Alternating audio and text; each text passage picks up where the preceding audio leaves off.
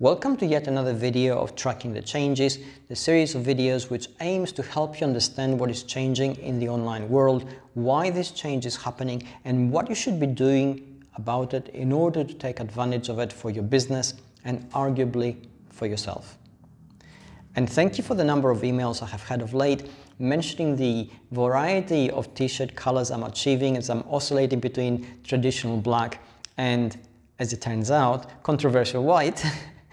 And I can tell you I have not yet exhausted the possibilities of that yet, and there's more to come. And on that note, let's pivot to something a little bit more serious, which is having the online conversation.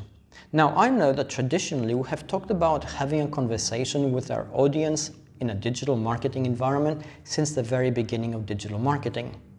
And we called it conversation because we assumed that the moment that we broadcast anything from one to many, because it's a kind of messaging that gets out there and it's information and a form of communication, we're essentially holding out a conversation.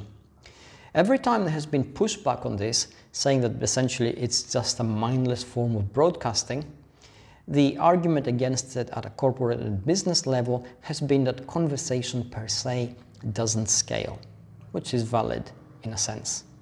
However, it doesn't have to be the traditional form of conversation that we have on one-to-one, because that clearly is not going to scale and probably get us nowhere. But conversation itself is constituted of 4 different components. Those components are listening, validation, understanding, and care.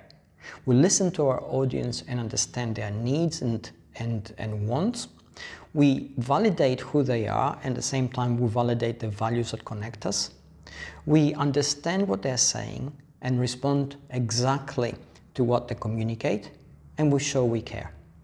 These are the 4 components that can actually be taken from conversation and put into messaging to turn that into a form of conversation. In order to do that as a business, of course, you need to exhibit empathy. You need to really, truly want to connect with the audience that you actually are trying to reach, which means you have to humanize your approach and be willing to take risks in that regard. And that's how we turn the traditional messaging, the traditional one-to-many type of broadcast, into a true online digital conversation.